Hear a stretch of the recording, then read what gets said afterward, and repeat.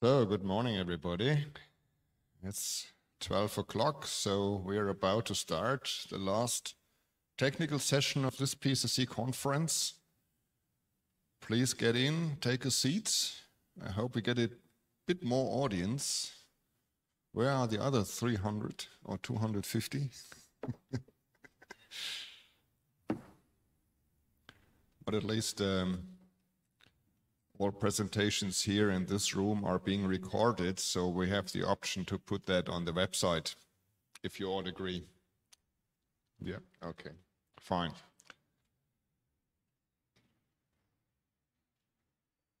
Good. So let me first briefly introduce myself. I'm Wolfram Wellssow. I'm just retired from my university. You see it there, University Kaiserslautern in Germany.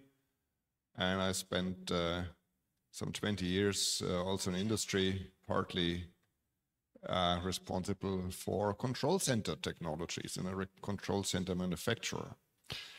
So we want to talk about highly automated system operation. And, oh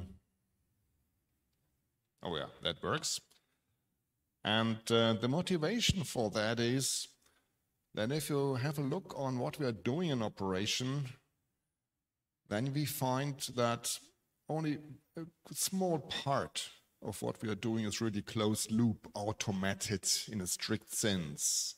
This is basically the protection, of course. It's partly voltage controlled, it's frequency controlled, it's load shedding and all this stuff where the operator is really off the loop. But most of that is very conventional. So we're collecting data from our system, we process it, we test it, we check it, we are doing state estimation, and we're putting that on the screen of the operator and say, please do. Of course, we're adding some optimization functions, we're starting to add decision support tools.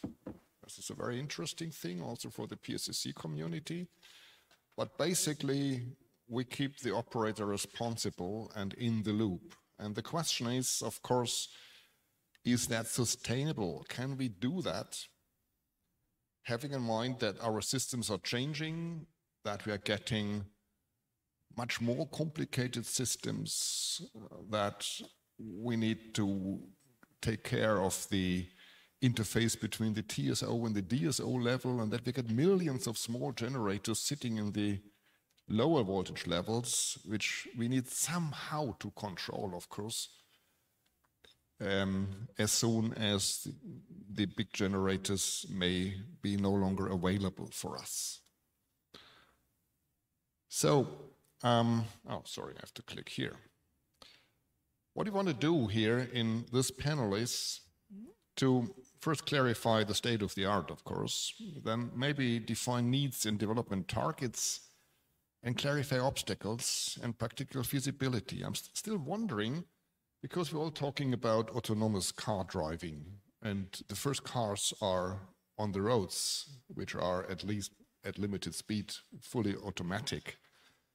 And this is a much more complex control problem compared to what we have, because basically we have to keep the frequency inside tolerances, we keep the line loadings below maximum, and keep the voltages in tolerance. It's rather simple principle. So what are the obstacles for getting more automation?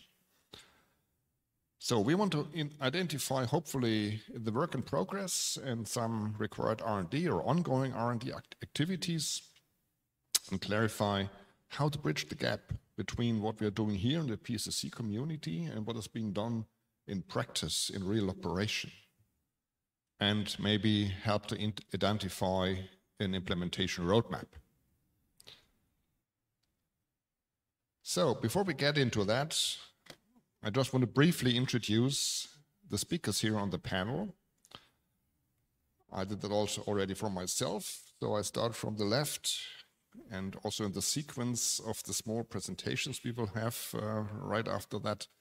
Christian Rehtanz, very well known in the community, as full professor and head of the Institute of Energy and Systems, Energy Efficiency and Energy Economics at TU Dortmund University in Germany. And he was many years with ABB, head of the research center, so the right person here. Then it's my pleasure to, as a second speaker, then to introduce Dr. Renuka Chatterjee, also very well known in the community from her SEGRE Study Committee C2 activities. She's Vice President Operations and at Mid-Continent Independent System Operator, better known as MISO, in the US, and she leads all aspects of system operations, operational planning, and market operations. Then we have Lucas Saludjian from RTE, or former EDF. He spent some 20 years in R&D with both companies and is now leading a cross-cutting R&D program on digital solutions with RTE. Then it's my pleasure to introduce Suri Parreira. I hope I pronounced that correctly, more or less. Sorry for that.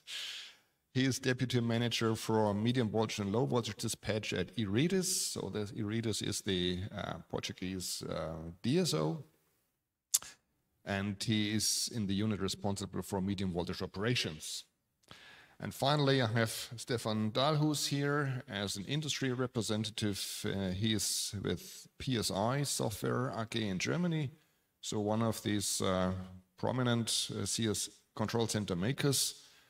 And he leads research projects in the contents of curative congestion management, AI-driven anomaly detection, and other decision support functionalities. So thank you all for being here. Thank you for spending the time and doing all the preparations we have done in advance of this event. And with that, I want to start right in time with the first presentation. I want to ask Christian to give his introduction. Thank you. Yeah, thanks a lot, Wolfram. So now I need the next set of slides, please. It's coming. This is...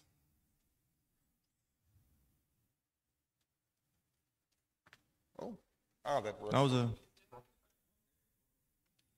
there it's coming. Okay.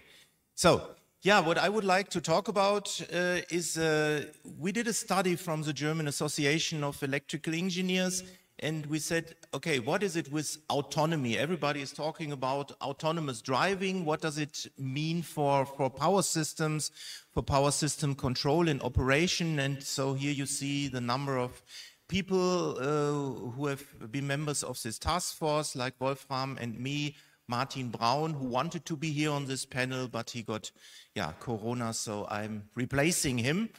And when we are talking about, let's see, okay, so really this analogy to look on the one hand side, autonomous driving, backward, forward, braking, speeding up, and so on. And in the first glance, we said it's more or less similar, complex, or not even more complex to run a power system. But the difference is, in power systems, usually the real actions have to take place if there is a problem, if there is a fault, a contingency, a severe disturbance. And on the other side, it would be like if there is a problem in the car would go to the workshop and repair itself, which is usually not doing. So in the car sector, they try to do the normal operation, but on the power system side, we have to really deal with other exceptional cases. So it's not so easy to say it's a one-to-one relation. So, and what is the target with all this highly automation or autonomous operation? One is definitively, we talk about security of supply, resiliency, self-healing grids, things like that. Then really the increased grid capacity, or we need an increased grid capacity by all the renewables, new loads, and so on. So to use the grid more extensively. Then cost reduction, efficiency increase, the question in the control center, do we have all the people to deal with a higher complexity? Because it's not a question of getting rid of people in the control center, but they have to deal with a higher complexity, and they need to be able to handle it. So, and then as well, there are a number of new regulatory requirements and so on, which as well require a high degree of automation. So these are really the targets. Yeah, and then when we look into it, on the top, on the left side, it's more or less a conventional system. So a human is giving control commands to the control system, and then it's interacting with the grid and gives the feedback. So that's more or less what is going on today. The next level is on the bottom left side. There are some assistance system giving some advice to the human, and the human is then taking the decisions and activates what's going on. And then on the top right side, there is really the human set some parameters, but then the system is more or less automatically doing something, and the human is only supervising it. And that's more or less what the next level is on extra high voltage and high voltage level. And then really on the bottom right side, the human is out of the loop, so really putting parameters, and then the rest of the system is really running. So you just put the targets, and then everything is fully automated running. So these are more or less the levels. And then we really, in the document, we were analyzing it more in detail. So we said, what are these different levels of autonomy? Really, like in the vehicle sector, we said, okay, there is either no automation, or there are the assistance functions. I don't go into all these details, because it goes in observability, controllability, awareness, decision support. These are then the details where we checked which kind of functions are nowadays available, which are in the pipeline of research, what do we expect in the next years to come to really increase this level of autonomy. The next levels are then really partial function automation, which is split into autonomy level 2 and 3. So there are really some background functions and so on. And the next level is then really the whole system automation, autonomy level 4, high automation. And the last level is really this full autonomous operation and automation. So, and that is really when we see it, when we look into the functions. I have now some overview slides like this. So here you see all the different functions, operational planning. The operation in green is more or less a control center. Related processes like business processes, market processes, system and grid planning, and so on. And when we look into it, then the question is, where do we have really some people involved, and which kind of functions do have the potential to be highly automated? And that's what we see here. So more or less all the functions have the potential. There are in the pipeline a lot of things which could be automated. On distribution level, nowadays we have more or less no functions or few functions and so on, and people are involved.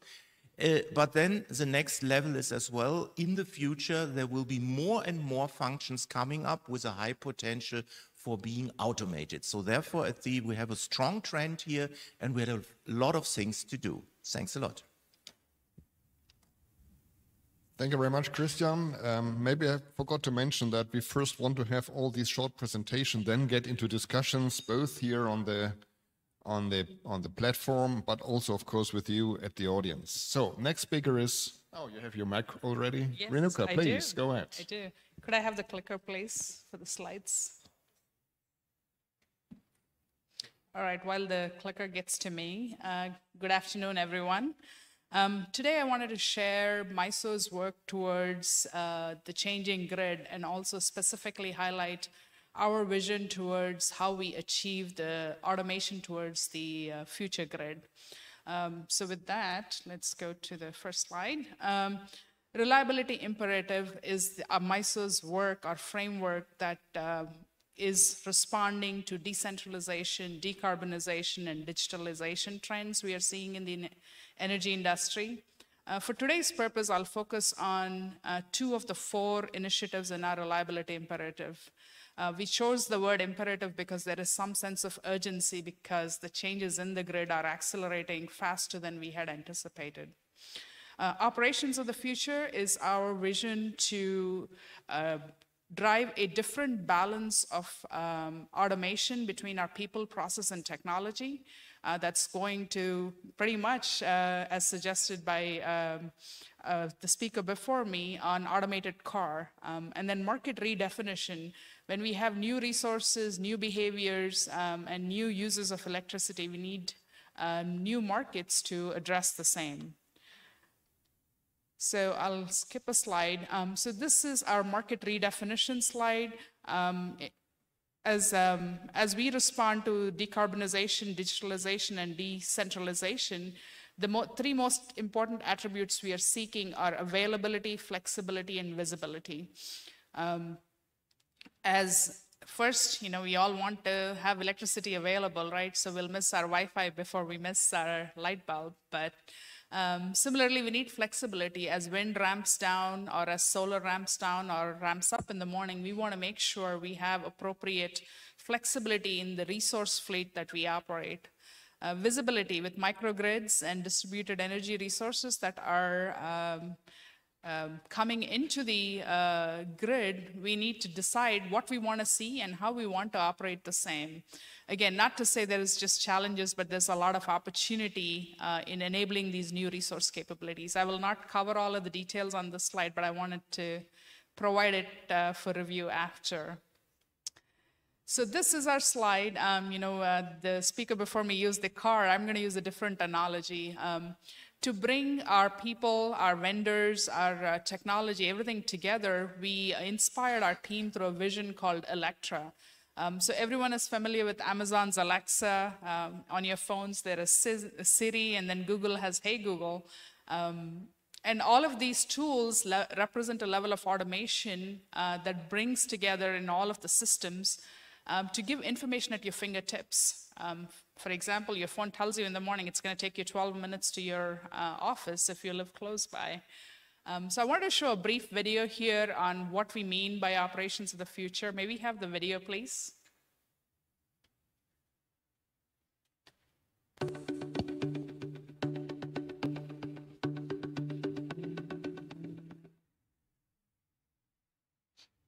Maybe. We'll just give it one more second. If it doesn't, we'll try something else.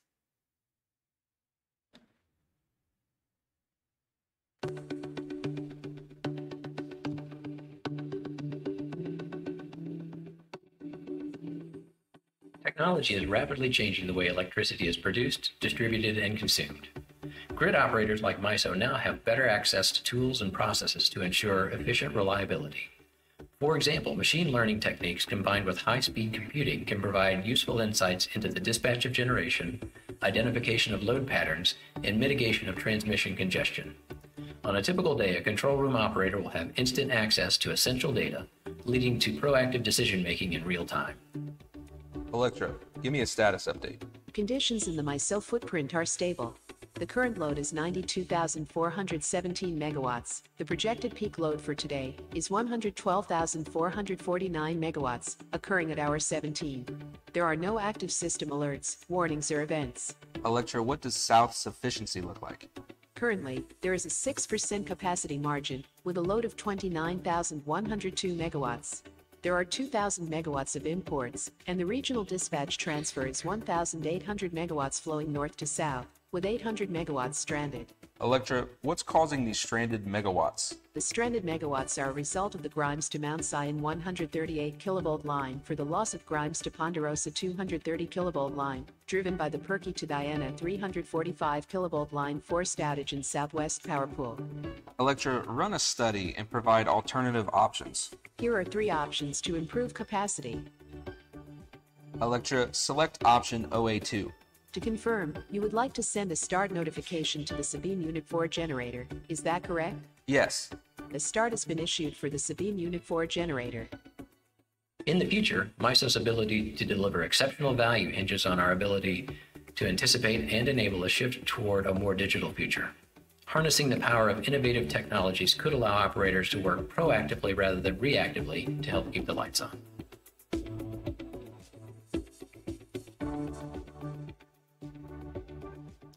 right? So that represents our voice assistant approach to automation for our control room, because as I heard over the course of last 3 days, I heard a lot of papers that were talking about applying advanced algorithms, software techniques, data strategy techniques, and cybersecurity techniques to how to provide tools securely for the operations, ultimately to make sure we deliver safe and reliable electricity. As all that comes together, we want to be able to make sure all those tools are usable. So having a vision like Electra or a voice assistant for the operations allows us to think about what kind of automation, how do we integrate these systems? For example, we ourselves have multiple vendors and not all these systems talk to each other. How do you integrate all those systems together?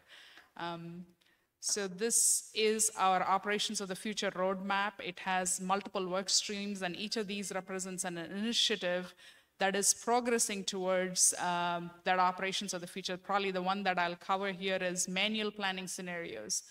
Today, our operations planning team looks at what's going to happen next month, what's going to happen 1 week ahead, and they kind of help us think about what actions we need to take. We are improving forecasting in that front. We are talking about what metrics we want to apply in the future. Ultimately, we want to get to reliability, automation, and then predictive planning scenarios, just like in the video. The operations team can ask, okay, what scenarios should we consider? As we have this vision, we are also realistic in the sense that we have to keep investing in our people and technology. COVID hasn't been great from that perspective. The turbulence from great resignation, I also like to call it the great opportunity for young professionals to switch jobs and work remotely, has kind of shaken up the talent retention in our organization for sure. I'm sure the entire world is facing the same. So we are working on how to retain and manage our talent to get to this future vision. I will suggest, since there's a lot of academicians here, that we need to encourage more students to pursue cross majors between math and electrical engineering. So I'll leave you all on that note. Okay, thank you very much, Renuka. Thank you. Also for the nice video. I think we will get back to that in the discussions then. Okay, so hello next everyone. speaker, Lucas, please. Okay, thank you. Hello. So my first slide. Okay, I would have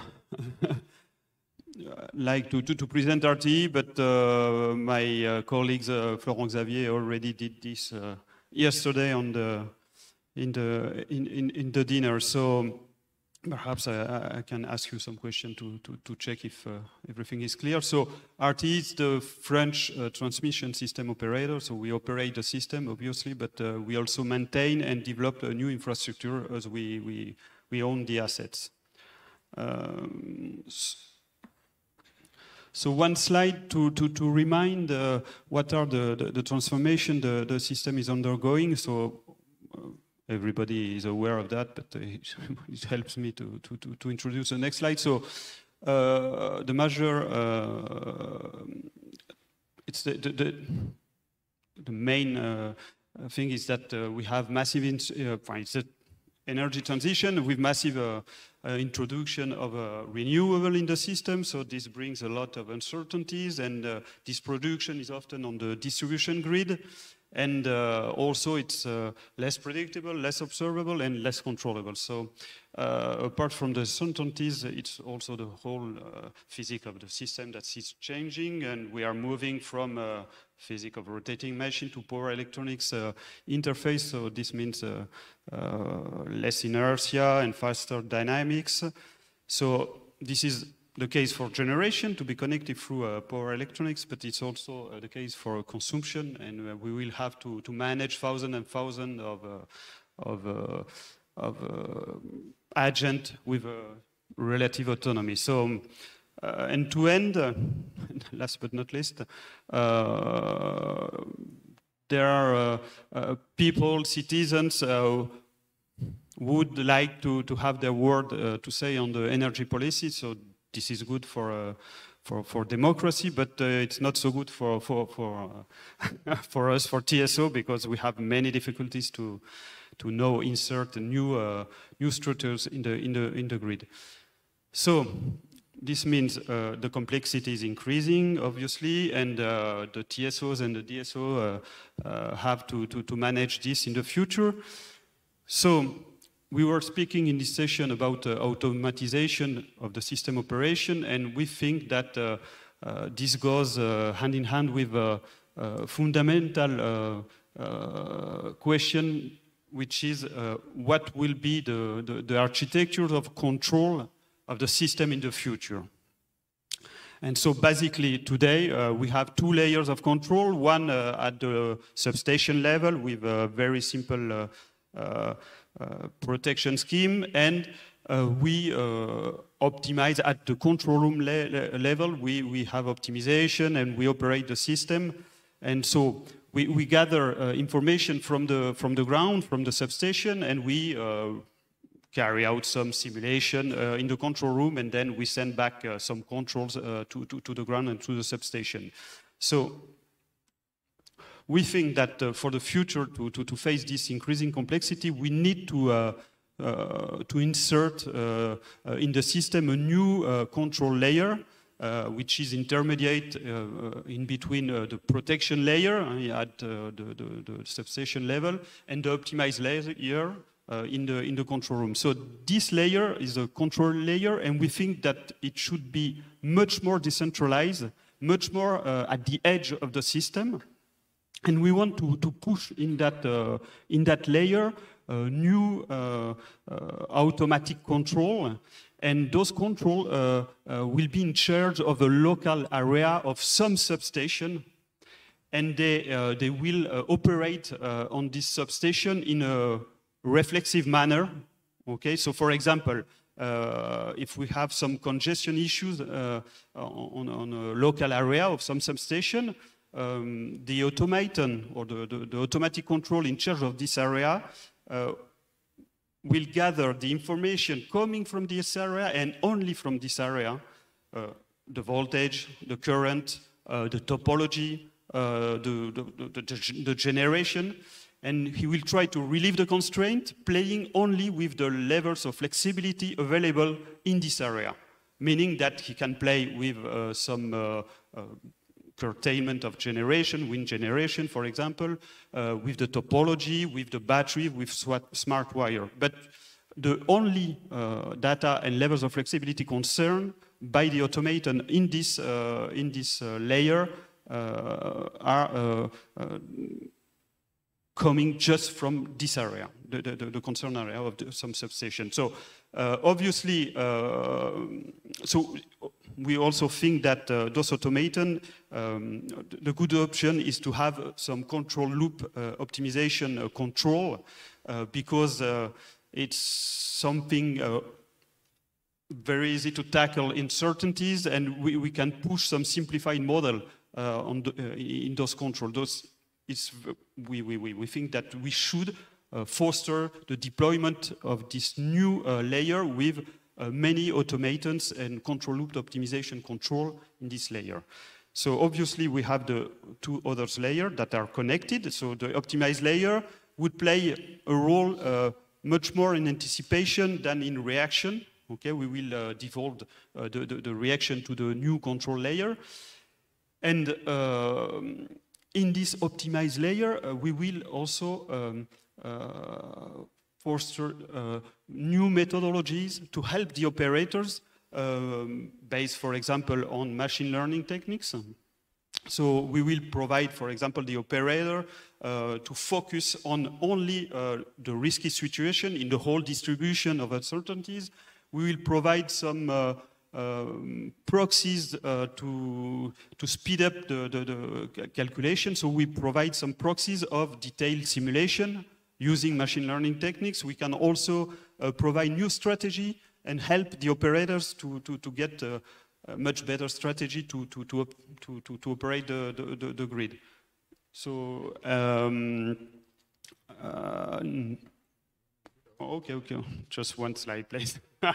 And I finish. Okay, so the three layers are complementary, and so optimized layer and control layer. So I said that the control layer was much more decentralized and much more at the edge. So it's also for ICT purpose. So I want the data to come from this layer, and I don't want the data to go to the upper layer and then get back to the control layer. So decentralization, but in the optimized layer, the optimized layer should know and take into account the different control, the automatic control that we have in the control layer. So it has to take this into account. So we need to provide some proxy of this automatic control to the optimized layer to be taken into account in the different simulation tools. And perhaps I can end here. Thank you. Thank you very much, Lucas. So now we're going down from TSO to DSO level. Rui, please. Hello, good morning, everyone. So as you know, Rehtanz is the major DSO in Portugal. It's been so for quite some time, although with different names. And the network was different a few years ago. We had low levels of observability and controllability levels within the lower voltage levels, as well as very few automation functions and primarily installed in primary substations. Although, after some investment, some development, today those levels rose, and with them came some new sets of automation functions. And that allowed us to improve the quality of service by a major amount. The TI API in the medium voltage has dropped close to 90% over the last 20 years. Now, this evolution was lived under a scenario where we have centralized production, transmission, distribution, a one-way power flow. And that is no longer true. Today we are living a paradigm shift. We have new players coming to the sector. We have distributed generation, we have electrical vehicles, prosumers, storage. The distributed energy resources may yet to prove to be the single most disruptive influence in the electric grid and to the utilities' business models. Now, this will be the future scenario, and perhaps some of the places, the present scenario. Now, in the meantime, to tackle these challenges, some advanced tools and automation have appeared. They are constantly being optimized, being developed, as we needed them to be, to give answers to these new challenges, and therefore, Rehtanz is committed to this path. We recently are in the process of the EDMS upgrading, and we have recently deployed 2 self-healing pilot projects. These pilot projects, we have one dedicated to the underground network with 5 feeders, 13 switching stations, and one dedicated to overhead networks with 1 feeder and 3 remote reclosers and 3 switching stations. Now, each project has its own controller and is fully integrated within our control centers. Now, we have the project, all features of the project went live early this year. We are now 6 months running. And although some minor issues have been identified, some algorithms might be optimized, the system is performed as expected and as it was designed to be.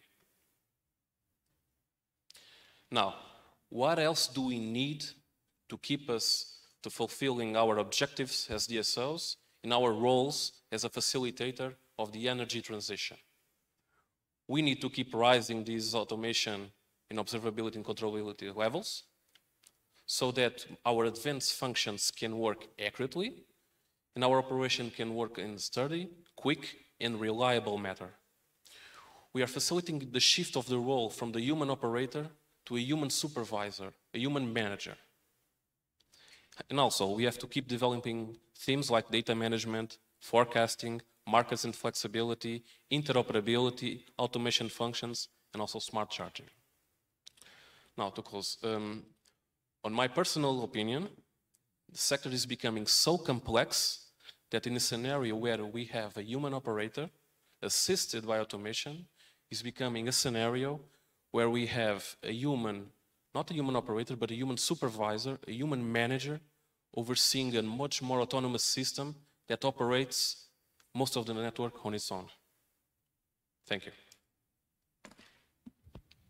Yeah, thank you very much, Rui. So now, finally, we are switching to the control center manufacturers, and so let's see what they can deliver. Okay, thank you. Yeah, hello everybody. Yeah, so we have learned a lot about what are the requirements of the industry. We've heard different levels of autonomy for the autonomous functionality that are going to be developed, but our main concern here is how do we get there? How do we develop methodologies or modules that enable the control system operator to have some degree of autonomy during the operation. And clearly we are doing a lot of research in this direction. And in the R&D department, we have created a vision and a mission for us to define for us how do we get from idea to a final product. And the vision is we need to bridge the gap between future problems and current solutions. So our problem here, or not really a problem, but the thing is that we don't start at a green field. We have systems currently running, and we have aspects that we need to take into account when we develop further functionalities. So there needs to be a transition between what we are doing now in the control systems via what we are doing in the next 5 years or 10 years in the control systems. There won't be a shutdown and restart of some kind of new software version. It's always a continuous development process. And this is what we are dealing with, and the mission kind of describes how we are getting there. So our mission is enabling a climate-neutral energy system by applying cutting-edge technologies, skills, and processes, converging in marketable, minimum viable products. So what do I mean by this? So first of all, we need like skills and processes for developing these functionalities. The skills are developed here in the research community. The conference here has shown that we have heard a lot about new methodologies, optimization stuff. There's a lot of ideas and skill and knowledge developed here that someone needs to find the way into the industry and into the software that runs the control centers. And this is one point where we need to attack, and we need to have processes on how to implement these ideas into our new products. And the way we are doing this, also via research projects, is we are creating marketable, minimum viable products. So we are, in contrast, not developing prototypes. So a prototype would be, I don't know, maybe a simulation where you prove, okay, this concept works. Then you write a paper, present it here, for example, and then the prototype has fulfilled its need and can be scrapped. And a minimum viable product is really a deployable solution that you can integrate into a control center and fulfills the minimum needs of a customer, for example. Of course, when you would make a product that is really run into production, there is a lot more to it than just what you could create in a research project. But minimum viable products are a starting point for this. And when we create these minimum viable products, you can see on the right side there is some kind of circle how we create these. So we have an architecture where we can integrate these MVPs into our products, and they can start living there as a pilot project or field test, which does not really affect the production systems, but you can test the functionalities. Then we have an R&D ecosystem where we work together with researchers, universities, and other companies, and there we develop R&D pilots with lead customers that have specific problems or ideas that they want to find solutions for. And then we go into the industrial ecosystem development, where we have maybe other partners from the industry to share common codes or standards where we implement our solutions. And then we go into the externalization, talk about our new developments and new products, and hopefully find new customers where we can finalize our MVPs and start integrating them into the market. So this is just a little bit of contribution on how to bridge the gap and how to get there. So this is how we try to do it. And what kind of aspects are we performing our research on? We have like network analysis and automation. So this is more or less about gaining knowledge what is actually happening in our system. So there's a lot of research regarding flexibilities, medium voltage and low voltage state estimation. There's also thermal system operation, where you try to have not fixed like thermal limits on your overhead lines, for example, but you can increase the load over a certain time if the weather condition, for example, allow it. And this helps a lot in system operation strategies and higher utilization of available capacity of transmission systems. Of course, we are also looking at decision support functionalities. One major trend here is, at least in Germany, is the correlative congestion management, where we are also operating one of our MVPs currently in a pilot system. Here we are at level 1, so to say, of the automation of the autonomous levels, where we determine correlative congestion measures and inform the operators what we are doing there, and they can just take a look there and determine if there's some action needed. But the system itself is run only preventively. And then we have adaptive protection systems, where the parameters of protection systems are updated during the operation depending on which topology configuration there is in the system. And we have congestion management and distribution grids.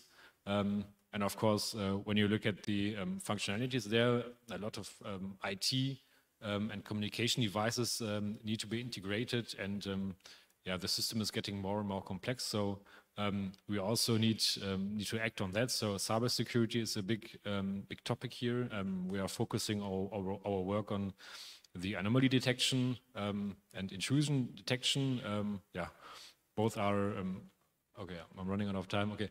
One last mention, IT-OT convergence. So this is like a new software architecture that we are trying to implement there. So multi-cloud deployment, where you can easily integrate new functions in the control system. We have microservice architectures, serverless event streaming software architectures, and there's a big playing field there currently, where we try to update the system architecture. Okay, and that's it from my side. Thank you. Thank you very much. I just want to start the first discussion round here on the platform, then of course open that to you in the audience. To start with, maybe the first question to both Christian and Stefan. What do you think, where will we have the most progress? More on the transmission system level or more on the distribution system level related to automation? The reason why I'm asking is that many of these projects, decision support is transmission, of course, because this is more complex. But if you're getting more and more needs to automate also in the low voltage, we cannot afford to put an operator to each and every low voltage system. So what is your expectation and what is the timeline for that? What do you believe? I think you already gave the answer. I think it really on the lower level, medium voltage, for example, self-healing grids on medium voltage, coordination with low voltage, supervision of voltage on the low voltage level, tappable transformers which automatically will do something, curtailment of charging of electric vehicles, all these things which can, let's say, quite easily implemented. It's difficult enough, but there are various pilot projects and so on showing on the one hand side the demand, because there we have to invest billions of euro or whatever into distribution grids if we are not doing this automation.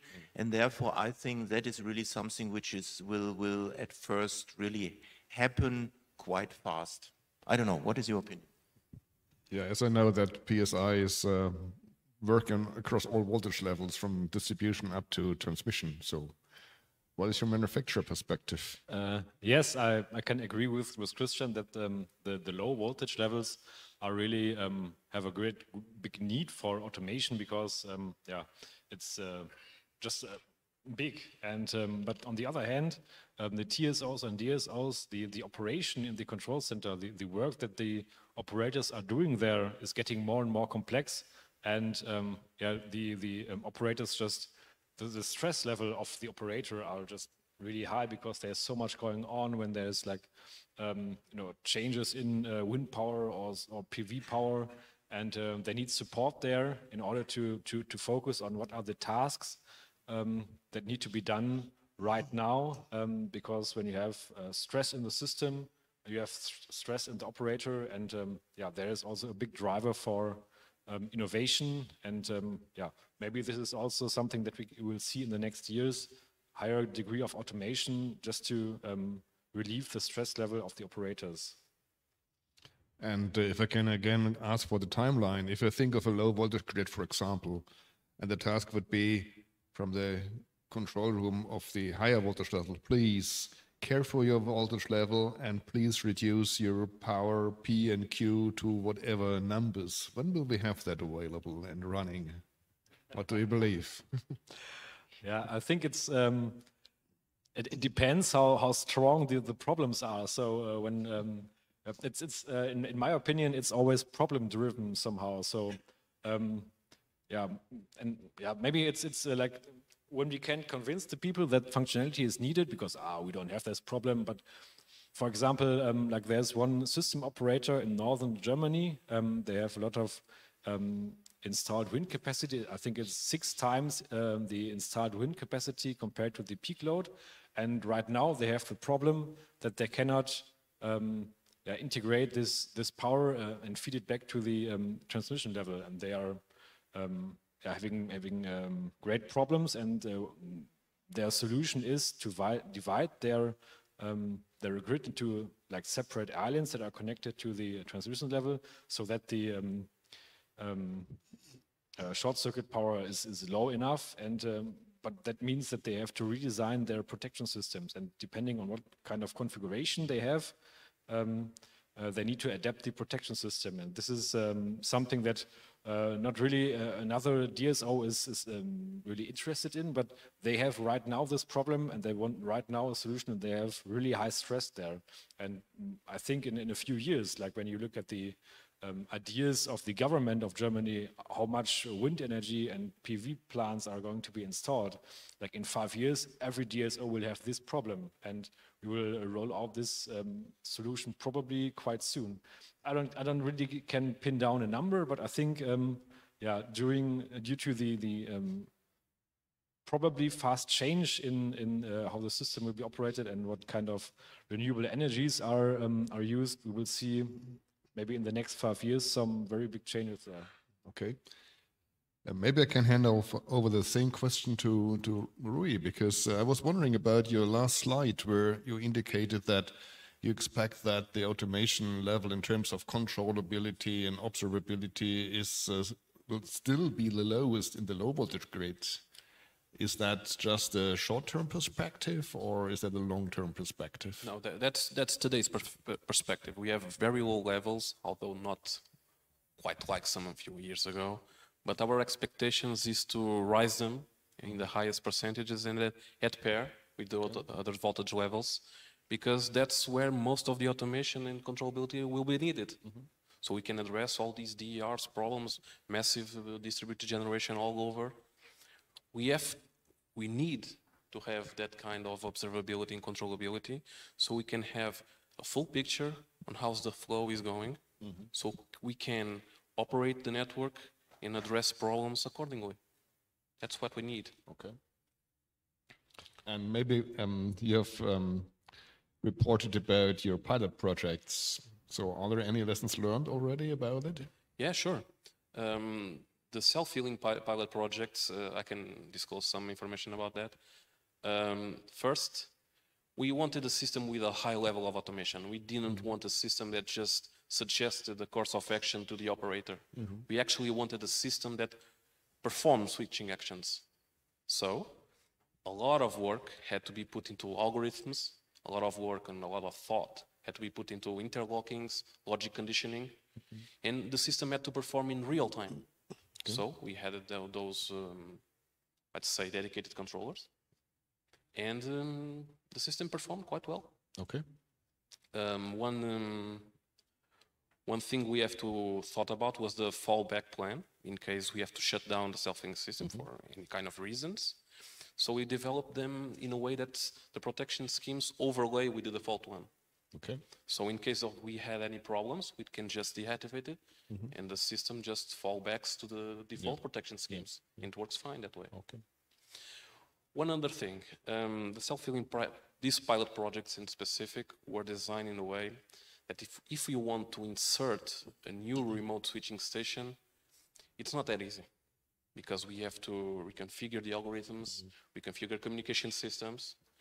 We know right now it's an expansion capacity problem, it's a scalability problem, but we are working on that.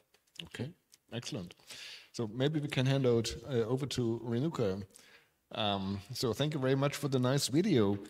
I was really wondering, of course, you put these, I'm lacking the English word, Spracherkennung, so that they can talk to the system and not fiddle around with the mouse and the computer. But what I really wanted to know is this decision support.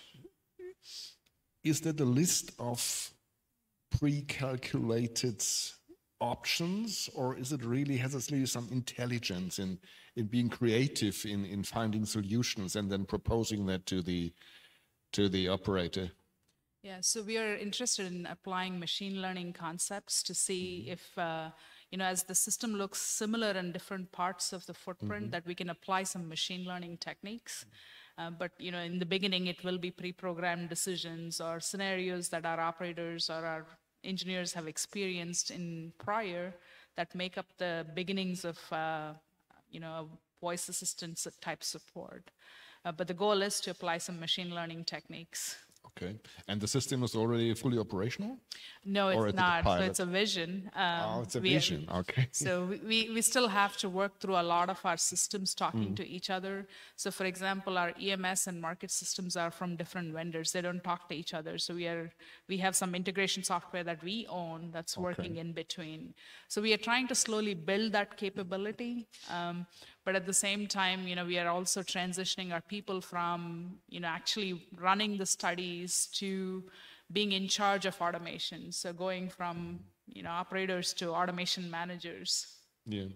So may I put one more question? So thank you for giving us the whole view and also highlighting again what is the target. This is this reliability imperative which you mentioned. So with this part of the automation, what is the share in the whole play? Is it prominent, or is it one between many others? And what is the priorities about it? So I would say the priority is high to at least automate the normal conditions. During the extreme conditions, we think we will need to have human intervention. But the priority is pretty high. We are working on things like how do you simulate these scenarios, then the machines can learn through the simulation events as well, not just the actual grid conditions. Okay, thank you. And finally, keeping Lucas in the loop here, so I was wondering, we had this for dozens of years. We had this level of substation automation and then grid automation for many years. But now you're introducing something like an area, and what is the core purpose for doing so?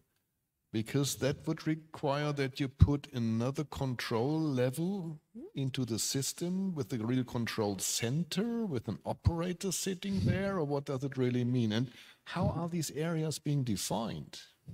How do you cut the whole interconnected system into areas? Can you comment on that? Yeah, okay. So I don't have the answer because we have an ongoing R&D project, but the vision is that we want high penetration of automation in the system, obviously, and for corrective action in real time. And we think that we can, it's kind of decomposition of the complexity of the whole problem. So to foster those autonomous areas, but they are not completely autonomous, they are linked through the optimized layer. It's a kind of decomposition of this problem, and it gives more robustness on the system because they are not connected to the others. It gives resilience to the system. The system is connected. The area is not, but the system. Obviously, but I was speaking about data and cyber physical systems. So the data is coming just from the different substation of the area, and it's compute in this area, and the control are sent directly to the flexibilities available in this area. So when you have a huge problem, and we have one recently in RT, okay, so some automation will still manage the system for some corrective action, and you can have one automation that is down, but there are not connection between the different data of these different areas, so you can maintain your system. And does these areas need a whole system view? No. No, so they have just the data of their own region. Blind and focused on the data coming from the area. Okay. That's the vision. But we have to coordinate all this automation. And this is done through the optimized layer, because sometimes we have to pre-configure the automation. We have to decide some preventive action also to make this automation run in corrective ways, and so everything is connected but weakly. So we think this is more robust for the whole system. And this functionality which is being available in these areas, is this fully automated? Is that the plan, or is there really an operator still in the loop? In this layer, it's fully automated. Fully automated. Yeah, it's a vision. We have some experiment, but have to continue to evangelize internally in RT. But so we are pushing, yes, to have this this high control, high automation, this layer and this automation purely automatic. But in the optimized layer, I mentioned that we will still give decision-making function to the operators to help him to have a good decision, to push some preventive action, etc. And in this optimized layer, we think the operator will still be in the loop. Okay. Because we need some certification, we need some guarantee, and using machine learning techniques, we don't have basically this kind of validation and guarantee. So human in the loop in the optimized layer, and fully automated design in the control layer. Okay, interesting. Okay, so I'd like to open the discussions to the audience, but we need young lady to transport the, here it is. You have some other microphones there? I can't see it yet. Okay, so please. I trust on you. Don't leave me alone here with putting questions. I think this is Patrick. Yes. Okay. Sorry, it's so bright here. I can't see you. Perhaps two questions. Perhaps one for Christian, because you speak of this holonic things. So perhaps you can give some more information about that, because I am fighting inside to a very distributed everything. So ICT, not only the function, because they agree that we can decompose the problem, but they want to solve it at the national control center. So even they split in zones. So we want to push the computation at the area, and also the ICT must be distributed. So if you can comment on that, I think it could be interesting. And perhaps another question for all of you, perhaps, is the training. We need to train the operators with this assistant. So we need new labs to do that. And it's a big issue to develop these labs and the simulation engine that we need to train the people with this assistant. Yes, so if you can comment on that. Yeah, thanks, Patrick, for the question, because we had recently a meeting in Split in Croatia, and then we discussed as well, what does it mean when we put functions automatically somewhere on an edge level, so close to the process, in a secondary substation and so on.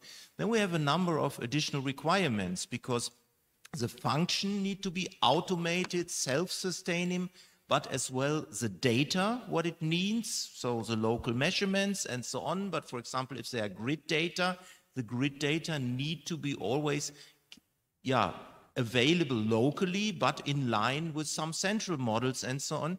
And as well, we need as well the communication in a specific way, that there is as well a local communication, that we are not depending, for example, from an overall communication system. Like nowadays, mobile communication is a highly centralized system, because there's somewhere the server who is doing the connections, and if the server has a failure, the communication will not work. So if we want to do it on the edge, and if we want to do it locally, regionally, communication, data, and so on need to be self-sustainable, so that we at the end can cut the system into different pieces, into some islanding mode, but not only for the power system operation, as well for communication, data, and so on. So that is a big challenge to implement all of these ideas. And then there are additional tasks like patch management and updates and this and that, and how to handle it remotely, because it will in the future, when we have all these different autonomous local devices, it's not feasible that somebody is driving around and doing some patches here and there, but then as well to do it centralized with IT security and so on. And that's really for the question which you asked before, how long will it take until we have it? So pilot projects we have today, that's easy. But for a full-fledged rollout with all the security and so on, I think it can take a while, because a lot of standardization and so on is necessary. Christian, could you also comment on the question, on the second part of the question? Will the operators lose their routine? Will they lose knowledge? Because if everything is automated, like the same problem as we have with aircraft pilots, are they still in an emergency able to operate? Because this is something which we don't do in their daily life any longer if we're automated. I hope they are. We have a flight in 2 hours from now. I hope that for the flight pilots, they are well trained for emergency. I think so. So they have to be trained and so on. Sometimes some operators say, no, I want to have the measurement values on this and that. They need to know what the automation process is doing. For example, a couple of years when I was working with wide area control things, to say, okay, if there is a power flow controller and a parallel line, I don't need to give the set values and to measure what's going on. If there is a system which is always balancing the power flow between the lines, and the operator knows how it behaves, then with this knowledge the operator can work. So the operators need to know what the automation processes are doing, and for sure they need to get a warning when they are not working. But for sure it's like with autonomous driving. Everything is running smoothly, and then the alert to the operator, to the driver, need to come early enough to say, okay, there is a problem, I cannot solve it, please interact. A human cannot just jump in within a second, so a human usually needs at least a minute. Yeah, I was going to agree with Professor Christian there. Yes, so I think much like pilots, we are trying to learn from the airline industry. Human performance initiative training programs have become the new trend in how to manage between when you intervene, when automation fails. So things like effective communication, automation management, or human response, and then also having routine habits, but also when anomalies happen, how do you break your chain of habit? So we are trying to borrow heavily from the airline industry, because at the end of the day, even with all the automation, even though flights today can take off with a push of a button, nobody's getting on a plane without at least 2 pilots, right? So I think the system will always have operators and trained operators that can intervene, but I think we all have a lot to learn from the airline industry in that regard. Good. Any further comments here from the platform on that? Yes, please. Yeah, I agree with you all. The training is a must. Although our operators can just manage the network, they have to know what the automation does, and step forward if the automation failed or be deactivated. It's like a fallback plan. Today we do that, and we will be trained to use the automation and be managers and supervisors. But we have to retain that knowledge, and we have to know how to keep operating the system if it fails. Yeah. Okay.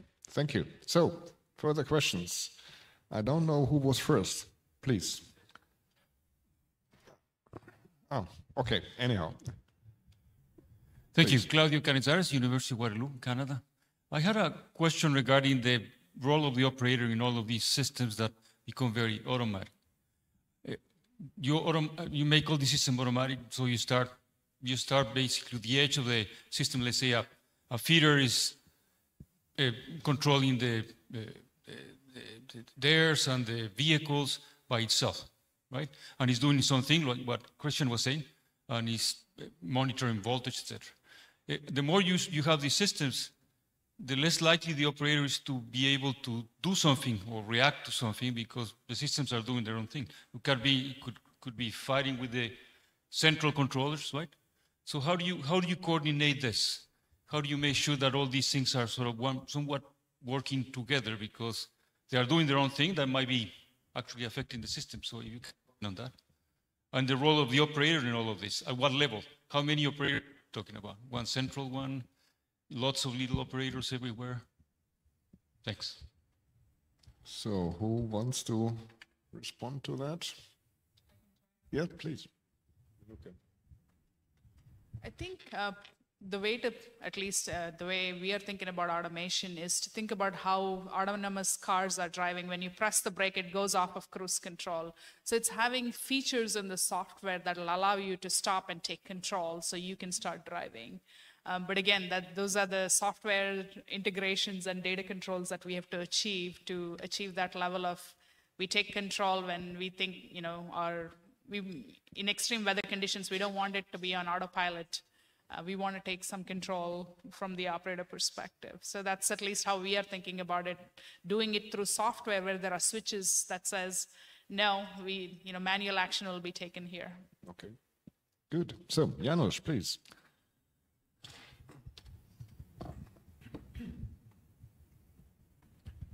Thank you, Janusz Bialek, Newcastle University, UK.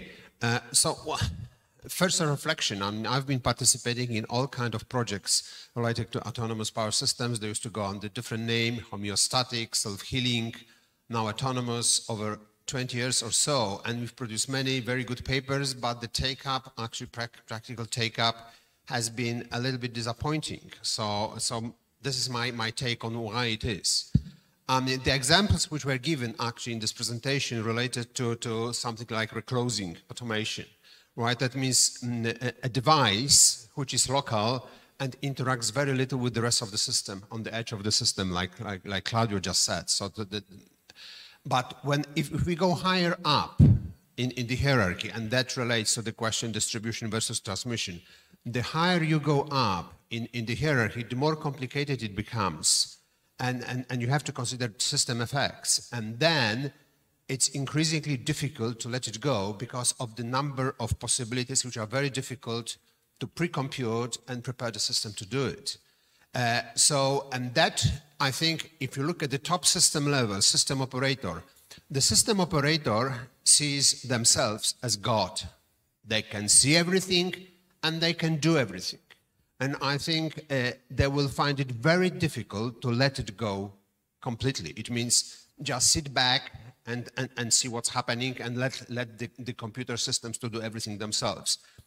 And this is psychological reason. As I said, they see themselves as the God. But also there's a practical reason, because that's like where with Tesla car, it can go on its own, but still requires the driver to hold the hands on the wheel. If something happens, they have to take action. And the problem with automation is that you cannot cover all the possibilities of what would happen. You always have to require to at the end of the day, have probably a human being, because human being brain works over the wider scale of possibilities and can take actions when some emergency which were not been taken into account in preparing the system take place. So that's the view of the panel. So I think this was more a statement, and I think we all agree about that. Or any objections, please? Yeah, I think you're right. Indeed, the operator sees itself as God, and in contrast to like driving a car, like we don't want the hassle of driving the car. It doesn't, it's stressful. We don't want it. But the operator, he really doesn't like to give his power away, because he's at the end of the day he's responsible for the power system, and the only thing that is going to change his view is if he is not able to control the power system anymore on itself. So there needs to be an incentive, an external incentive for him to realize, okay, I cannot manage this. I need some kind of support in order to, because the system is getting too complex. And we are getting there slowly right now. And this is why the autonomous functionalities are starting to gain traction there. It's not only a matter of research anymore. It's the people, the operators itself are going to ask to the manufacturer saying, okay, we need this functionality right now. Of course, this will need a few years of research and development, and there are only certain tasks really that are right now automated. But the trend is certainly there, because the systems are getting too complex, and the operator God cannot handle anything, not everything anymore, and he's overwhelmed. And this is the state which we together need to heal. So the research has been working on solutions for ages. The operators didn't want to hear anything about that, and now we need to get everybody together and develop a solution where the operator is also in the boat and integrated into the process, and we need to talk to them, and they really need to want this solution. It's not a matter of, okay, we could do this, but if it's not necessary, nobody will buy the functionalities because it's unwanted. We really need to focus on what the operator will need. Yeah, I think the comment is absolutely right. The operator on the higher system levels, for sure, they will be there, they need to interact. But the question is, theoretically, from a big control center, then you could control let's say, the voltage set point for a converter at the PV plant on low voltage level. Nobody would do it. So, and there is somehow this split in the system that really medium voltage and so on should work automatically, and it's similar like in a car. When you brake, you just brake, and you're not braking individually at all four brakes in the car, so the car is splitting it up and controlling that you stable, come to stop, but you are the controller in the control center of your car, and you brake. And that's the point. So everything below should, to a certain extent, be automated. But, and that is maybe related to Claudio's question before, the system behavior may be really influenced by that drastically, because when you nowadays, we assume from a certain system level, everything what is below, you have a certain active power, and with some cosinus phi, you have some reactive power and so on. Even this behavior is now changing with all the power electronics and so on, or if on a certain voltage level you have a perfect balance of reactive power, then you have a complete different system behavior in terms of voltage stability, for example, and that need to be considered as well, to say the models of what is going on below with automation, that need to be properly built in the control center, that they know what's going on and how the system behavior will be when all the tiny little controllers and operational schemes are doing something, because if you're not aware what they are doing, then you cannot control the overall system. And that really, I think, need to be worked out. And that is the question we had here on this conference as well. What is a proper model of a future distribution grid seen from high voltage level, for example, and so on? If I may add just one point. Certainly, it's a culture shift. Operators don't trust new tools easily. So we are seeing that where I think they take time to trust new information or machine learning products. But at the same time, as we look at the future resource portfolio where all the big generators have probably retired and you have a lot of distributed energy resources which are small, the operator won't have that intuition. So in many ways, I think automation is the only way. It's your guide to what decisions you can make, because everything is small that adds up to big uncertainty and volatility. May I add one point to that? I'm not quite sure whether operators really feel like gods, because I've seen many of them sweating in emergency situations. I don't know whether God is sweating, but seriously, the last thing an operator wants to have is a support system which gives erroneous or untrustworthy results. So I think that is a very important thing. How do you handle that? Yeah, so we have what we call parallel operations. So anytime we bring a new tool on, we let the trial go on for 6 months or 9 months, and we let the operators do it in parallel with the new tool so they can start to trust the tool. I'll give you an example. We created a new sufficiency tool that tells them, in various parts of the footprint what our sufficiency is. It took us almost 18 months to roll that out because operators actually pointed out where the automation was wrong. So we had to improve it. That's the typical approach, but the operators need these tools in particular during emergencies. And will you have an emergency during this test period? Hopefully not. So that is the point. That's why, right? So that's why I think also simulator is an important aspect. How do you simulate and backcast events? And operators work on shift. For example, an operator could work for 5 years and never see a hurricane. We have that situation at our company. So that's why we are trying to see how we can backcast events so we can simulate some actions as well. So again, a lot more to learn from technology and how we simulate, create machine learning. I mean, I think we all have a lot to learn as the industry changes and be ready for it. Okay, thank you. So, please, engine. Yeah, is that engine? Yeah, engine. Thanks. I have 2 questions. Both of them has to do with challenges to automation. One is that I think Christian started the conversation by saying that, well, here are some things that people do, and so it'd be nice to have the computers do it instead. So I thought another way of looking at it is that what are those parts of the grid that are already automated? And, so what comes to mind is protection. What comes to mind is voltage control. What comes to mind is frequency control or balancing. All right. So those are things that are not done by human beings.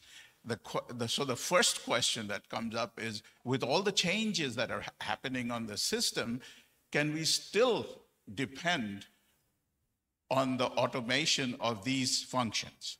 All right. So I'm already hearing from my distribution protection people that, with these two-way flows, it's getting to be quite complicated. I'm hearing that these wind farms are creating new problems with protection. But the problem, I think, is even more pressing is the balancing. Because I think we are still, even with a lot of wind and solar, we are still very dependent on the inertial part of the system to keep our frequency very close to nominal. And what needs to change for this thing?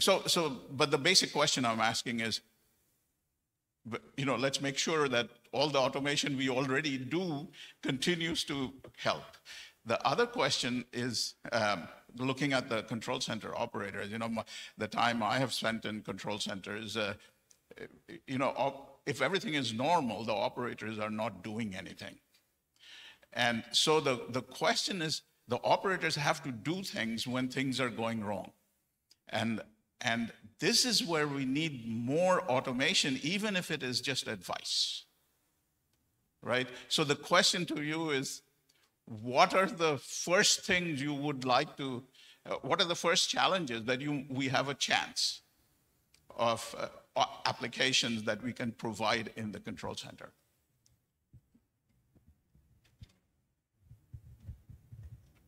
Anybody? Lucas, maybe? Yeah. Trying to give an answer.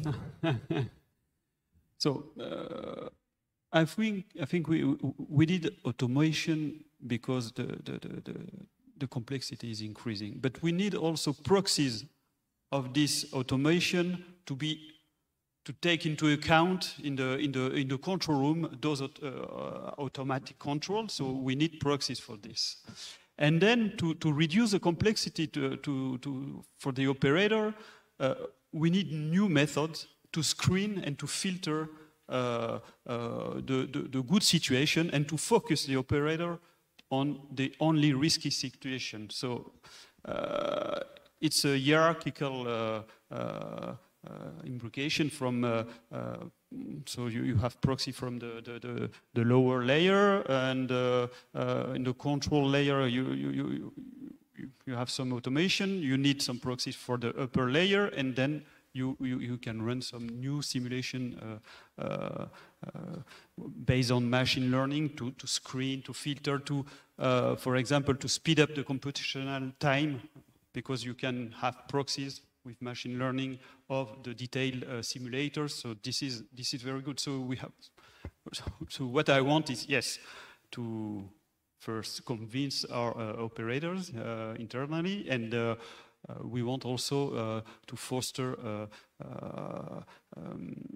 the development of new methodology using robust optimization in our case, using machine learning, and to develop some more automation related to congestion issues that we have in the grid.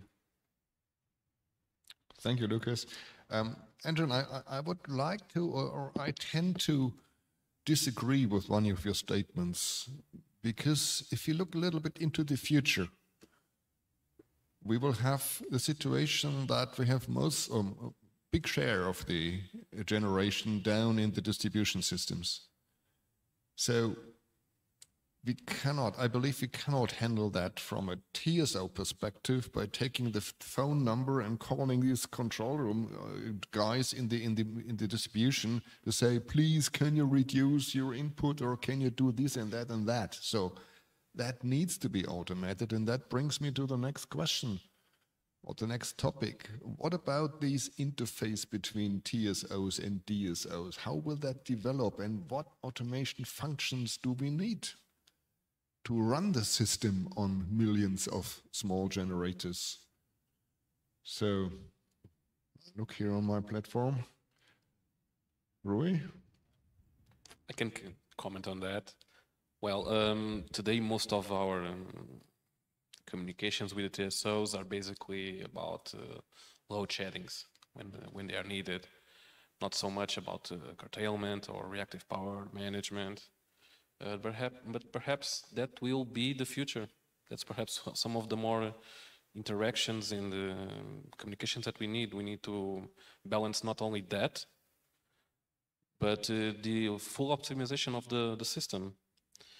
And we are developing, there are protocols like the ICCP that perhaps can be expanded to other functions, not just that, but to further develop the relationship, so that we can optimize all the electric grid. I can report, and maybe Christian or Stefan knows more about that, that there's a project about to finalize in Germany now called Redispatch 2.0, where we're doing congestion management with generation located in the distribution systems. Of course, that need to be automated. You can't do that manually in the old style. I call the operator down there and say, please, could you reschedule your wind park in sitting in the 110 kV system? Okay, we have only 5 minutes left, so therefore I would like to ask the question also, maybe interesting to the PSSC community.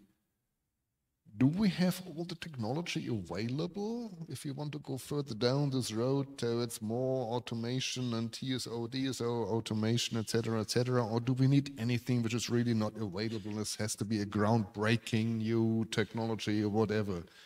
How do you see that? Do we just need to put together all these things which are available, or do we have something really brand new? Renuka, could you, or do you wish to comment on that? Sure. I do think from a technology perspective, the algorithms or the specific technology or computation speed is there, but I do think cross-functional knowledge expertise is not there. So as what I've learned in my automation journey is it's taking a lot of time for the software engineer to talk to the power systems expert to design the necessary automation.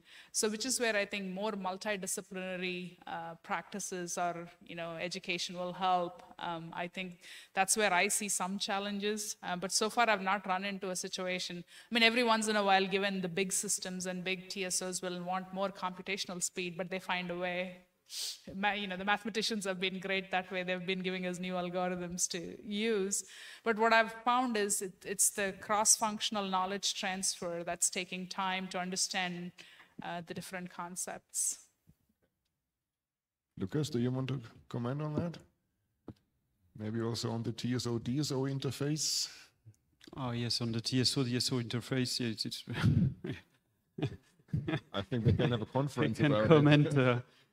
All the day, because yes, we are trying to communicate and to exchange and to jump in European project with our colleagues from Enedis, and it's really complicated to define what we want exactly at the interface. So because we want to use both the flexibilities that are in the distribution grid. So if I have a dream, is can we define some interface to both communicate directly to the flexibility in the distribution grid, because this offer also much more robustness. Okay, we have to send the control to the flexibility, and how to define that we will not disturb the distribution network when sending our control to the flexibility. So the thing is how to manage this through perhaps the buzzword digital twin, and to calculate some tunnel of confidence where you can send your control without perturbating the grid of Enedis of RT. So this is really a challenge. In France.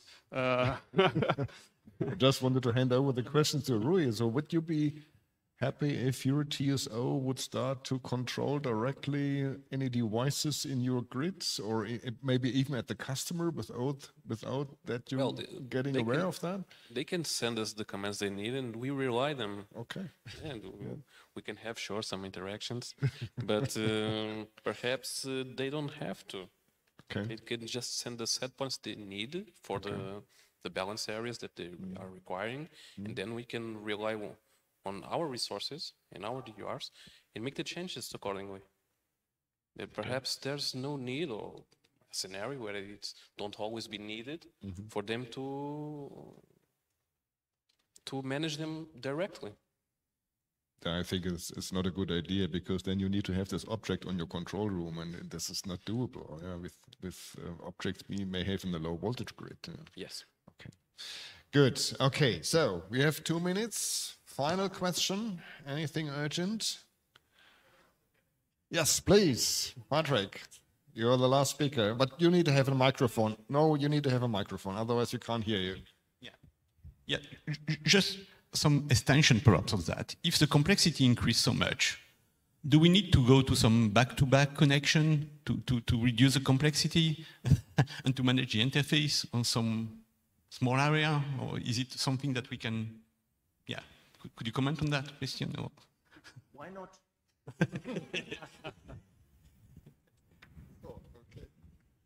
Because I think that this complexity increase too much, that we need to have a technical, yes, interface to control the system. It would be not based on market or whatever, or market just at the interface, but not market at a very tiny. I would agree with that, and I still believe that some hierarchies and not everybody talking to everybody, but keeping the hierarchies we have today, that is really a good approach, and maybe we can develop that a bit further. There are a couple of things around, like a web of cells or cellular systems and such things, that we are really understanding that these are active and that they can offer flexibilities. But then we also need to develop the markets into this direction, that they have a financial a financial benefit on doing that. So that's important. Okay, so we are right exactly at the end of our schedule. So I want to thank you all for the lively discussion we had, also the audience, of course. And I'm quite sure we have enough work ahead for further PSCCs, and that brings us exactly to the closing session, because there I can promise you the next venue of the PSCC will be announced. Thank you very much all, and stay healthy. And see you again in 24 at the latest at the next PSCC. Thank you.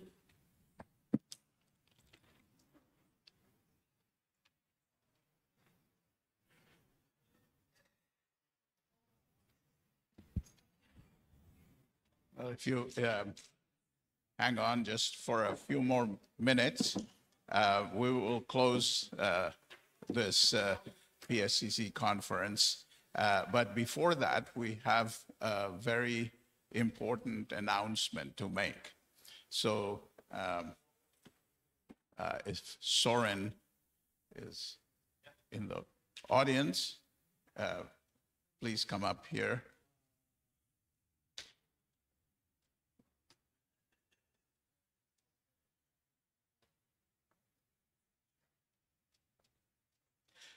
So let me introduce Soren Olaru from Parreira, and he's going to be the host of the next PSCC.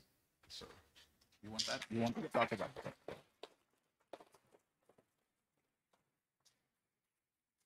Yeah, thank you. First of all, I want to thank Joao and all his team for the organization and for this memorable week in Porto.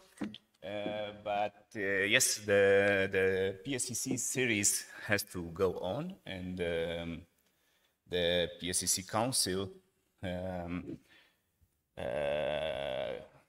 endorsed our application for organizing the next PSCC, and I'm grateful for that. I'm coming from France, from Paris-Saclay. I'm a professor in a school of engineering called Central Spelec, and we will be happy to see you in France in 2 years' time. Now, I don't know how to switch the. Maybe somebody can help me. Okay. So. Yeah, Paris-Saclay, there is Paris in the name, but you will not be seeing Eiffel Tower from the rooms of the conferences, because we are located somewhere at 20 kilometers south. But the campus is new, is growing, and is having nice facilities. And we will try to make you test some French flavor and culture. So I prepare you, okay, images.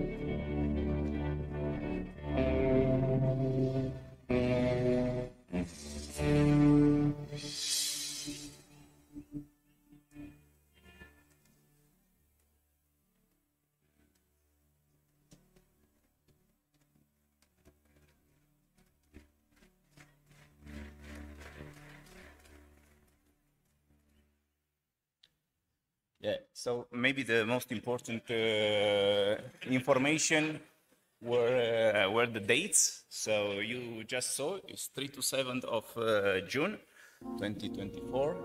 And I mean, after the conference, you can stay there for the Olympic Games if you are interested. That's all from my side.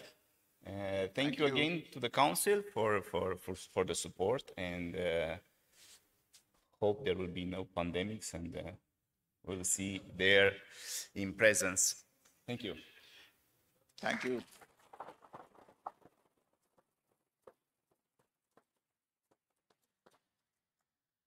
Thank you, Professor Olaru. And we are going to look forward to seeing all of you 2 years from now. And so the final thing that we have to do is to close down the conference. And for that, I ask Professor Goran Andersson, who's the president of the conference 2022, to declare his close. Okay, thank you very much. I'm glad to see that so many people are here at the very last session. I won't be long. When I was asked to be president of the conference, I asked what are my duties, and they are not very heavy, so that was one reason why I accepted it immediately. It was to give a short speech at the opening, which I did on Tuesday, and then a short speech at the banquet. I've done that, and then make a short speech at the closing session. So I'm soon finished with my duties of this conference.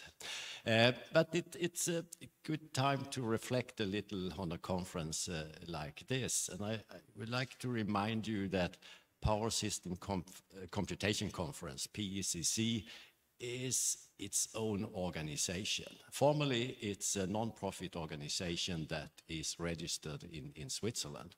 And we are not backed up by any organization like IEEE or IET or SIGRE or anything.